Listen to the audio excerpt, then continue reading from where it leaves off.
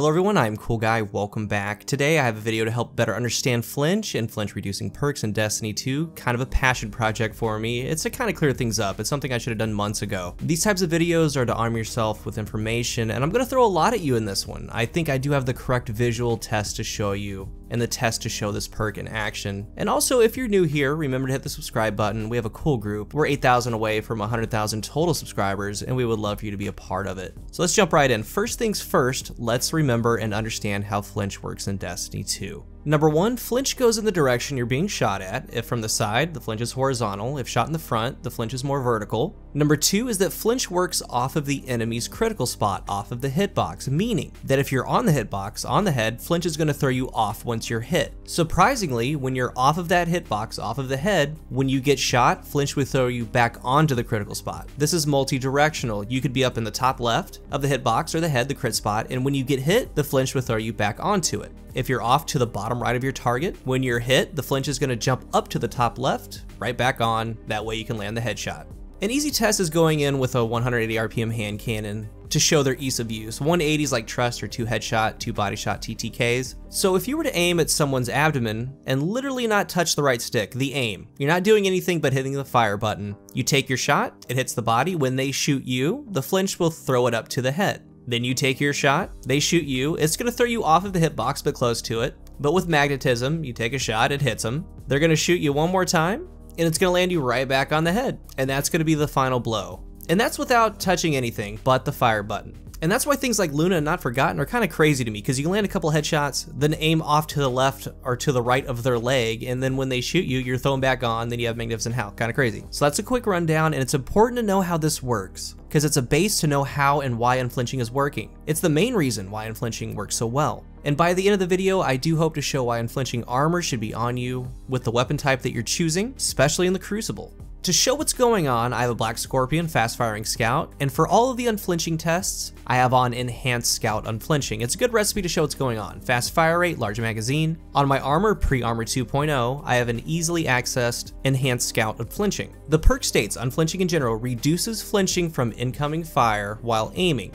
In this case, with Enhanced, it greatly reduces flinching from incoming fire while aiming scout rifles. That's what the perk states, but it works differently. This is how that works. For Unflinching to take effect, the act of you shooting and taking fire have to happen at the same exact time. Both things need to happen. So when doing a flinch test in this clip, there's no Unflinching on. It's working like we've talked about at the start of the video. You get hit, it throws you off, you get hit again, it throws you back on, over and over. With Enhanced Unflinching on, it does the same thing. It goes off, then on. You could say that in some instances, that the actual distance that travels when you're getting flinched off isn't doing anything at all. It's slight, if anything. And look at that distance and say, yeah, it works, or maybe not, maybe it doesn't. But for what it's worth, yes, it does work slightly, and I mean slightly as far as this type of distance. We're going to view this as a mechanic, and this mechanic is important later on.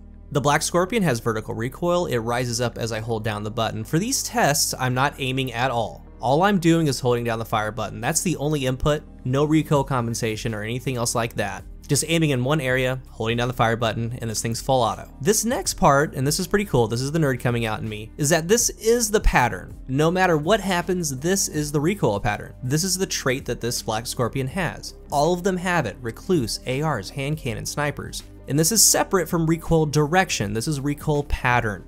The cool thing going forward, while in a well, I can take a lot of shots and I can show what's happening. So while holding down the button, not doing anything else, I start to fire. The recoil pattern starts, it does what it does. However, when I do get shot, when I take incoming fire, it goes all the way back to the start of the video. It goes back to that mechanic. I am off of the hitbox, I'm off of the crit, I'm off of the head. So what happens is the weapon from the flinch starts pulling towards the head, in this case to the right, towards my enemy. The second thing to notice is that while it's pulling, it's trying to keep the recoil pattern. It's doing what it did, as if we were just doing a wall test, but since it's being pulled from incoming fire, the flinch mechanic to the head is doing the same exact recoil pattern, but in small sections as it's kind of comically inching closer and closer to the crit spot, where it wants to be. And this doesn't matter if the enemy's on the left or on the right. If the enemy was on the left and I shoot, it does this recoil pattern that it always does.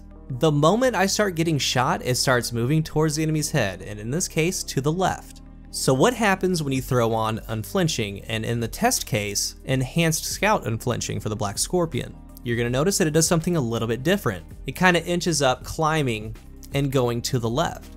And when you look at them side by side, you can see Unflinching in action. And believe me, we're going to keep going and explaining it further. You're going to notice on the left, with no Unflinching perk on, it pulls harder towards the target. The shots land apart from each other. You can see each hole one by one going towards the target. The one on the right, with Enhanced Scout Unflinching, you're going to notice that it didn't pull as hard to the left, and more importantly, it's keeping the original recoil pattern as it's being flinched, inching towards the target. The shots are doing what the original recoil pattern was doing, but more tightly than without the perk on. And you might be looking at this and thinking about what we talked about in the very first part of the video, saying, hold up, the one on the left's better because it's getting you to the head faster, or at least it's trying to. You're sitting there thinking, you know what? That's a little bit better way to cheese headshots. But this isn't how a gunfight works, and this is what's so cool to show. When you're actually in a duel, you're going to be on the head, or at least you should be. You're going to at least be in the general area of the critical spot. This clip right here does have on Enhanced Scout Unflinching. For the test, again, I'm doing no recoil control. I just asked them that once you see me start shooting, start laying shots into me. So I start off with my target,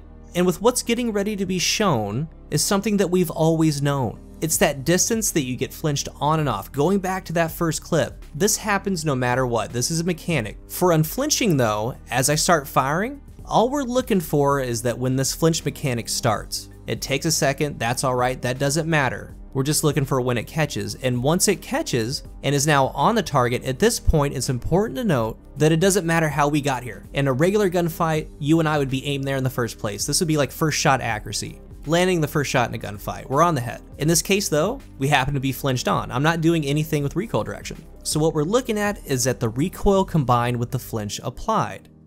And just like before, it's moving less, and that's what you want, the pull. That means that the weapon is staying true to its original recoil pattern. So as these shots are landing, they're mostly right on the head, but pay attention to the reticle, the dot, the distance it's popping from the flinch received. It's basically like its original recoil pattern, but all it has now is just a little flinch shake. So let's compare that to not having Unflinching. Once the flinch mechanic happens and it's being thrown onto the crit spot, that's when you start paying attention. Once it starts landing headshots, look at that crosshair, look at the bounce and the kick that it has. The flinch from the incoming fire makes it bounce a lot, enough to miss shots that actually go off of the target.